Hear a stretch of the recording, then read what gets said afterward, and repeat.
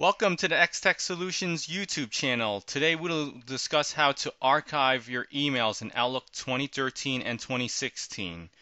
Archiving is an important feature used to control your mailbox size if your mailbox gets increasingly large, and also to keep to keep everything organized. You may want to, for instance, take your emails from any emails from like years ago and before, and keep them in a separate folders, separate files on your Outlook, and just keep them organized that way. Archiving works well in that regards, and also in managing your mailbox size. So here, let's get started. I'm going to launch the Outlook client here. In our scenario, we're using Outlook 2016, but the same procedures will apply for 2013. It's just I'll point out those minor differences, but it's almost the same. Right? So here we have it. We have a mailbox with emails. This is our company mailbox, one of our company mailboxes, and we have emails from right now all the way back to close to when we started this, when we opened up the mailbox, which is about 2012. So that's about almost 4 years ago. So we got almost 4 years of emails. Of course, there's not that many emails in this mailbox because we only use them for like arbitrary information, advertising, and but it will work. This works really well in our example here. So what archiving does is that it puts a separate what we call a PST file on your left side of Outlook. It will be known as it will be archive here, and that will contain all your subfolders and your inbox, your main folders, your inbox, your sent items. It will not contain your contacts and tasks, so don't worry, you will not lose any of those from your main mailbox right here. So let's get started. In order to archive, we got to click on the File tab on the top, and then on the Info right here, you go under Account Settings, and no, not Account Settings, Tools, under Mailbox Settings, Tools. Now in Outlook 2013, you'll see something slightly different. It will be a Cleanup Tools, but it'll be the same features. Opened up that, you'll see an Archive option there in 2013. In 2016, it's known as Clean Up Old Items. So we have it here, clean up old items, and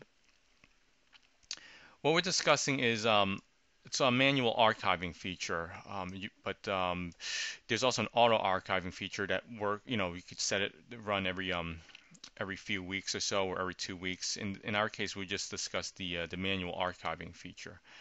The archiving feature, I personally like to use this manual feature because I never like the auto archiving. I like to keep at least a few years worth of emails, and anything older than that, I prefer to decide when to put them in archive. So this feature gives you complete control over that. So we make sure it's selected on archive this folder and all subfolders, and we click on this the root here on the top. So that way it includes this folder and all the subfolders underneath it.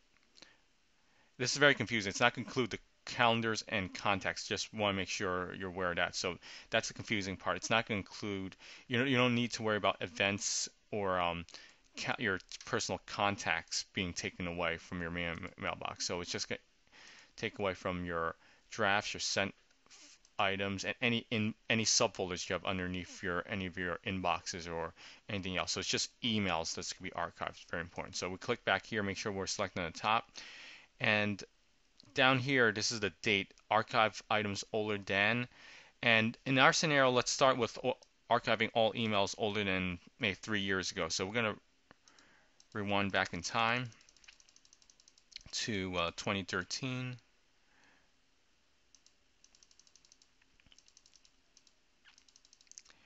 And this is good. So any emails older than, say, April 1st, 2013 will be put into an archive file. So over here, down here, archive file, this is the location of our archive file. So this is the default location. It's within the documents, but you can change it. You could select your own location and you just select it there, and then it'll use that location.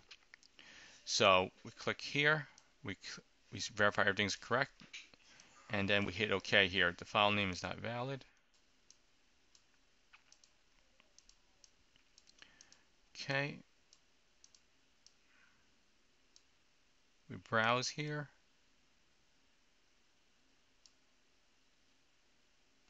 So there we go. Had to hit it again. And then now it's archiving.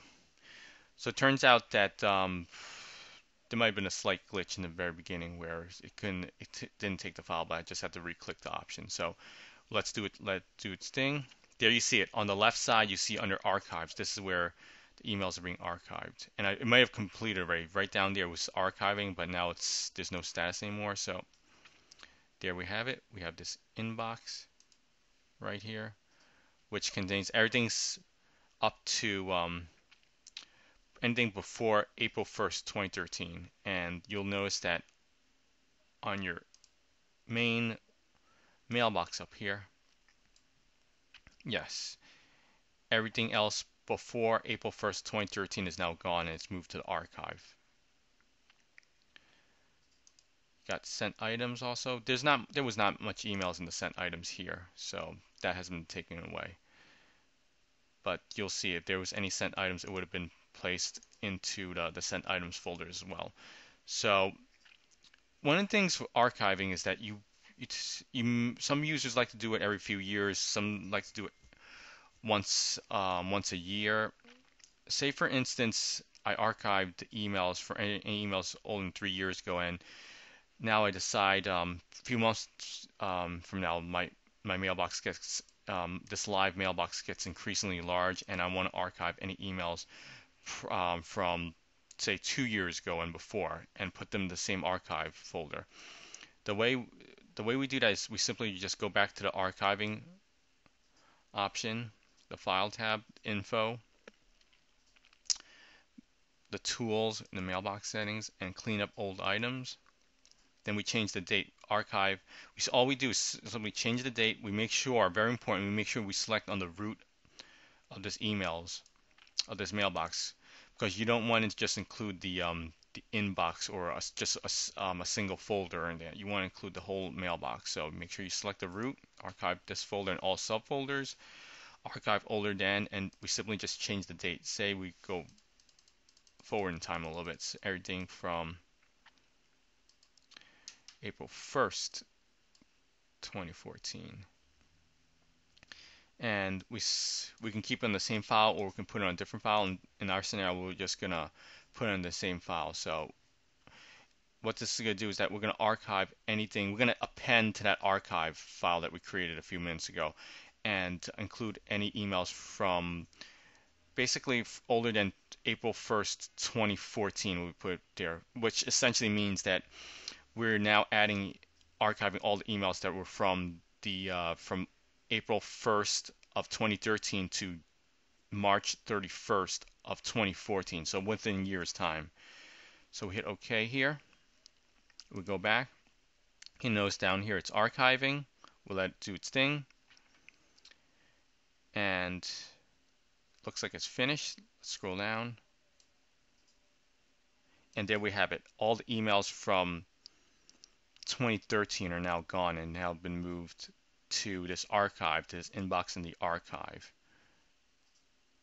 Yep, there we go. We were on this email before, and this is all the emails now, the 2013 emails, and they are all here, all the way up to 2014.